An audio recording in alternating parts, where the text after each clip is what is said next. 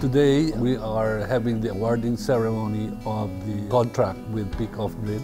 The project is to help Marinduque increase its water supply by desalinating seawater. So we are going to distribute desalination units all over the island to provide 29,200 cubic meters per day.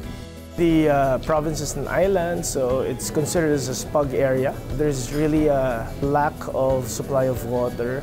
So definitely, as to this project that is being proposed, definitely that would be a very big help to the province.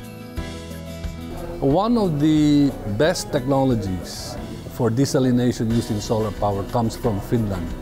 Solar power is intermittent, but desalination is constant power. So how you connect intermittent power with constant power demand is a technological problem that has been solved by the Finnish company.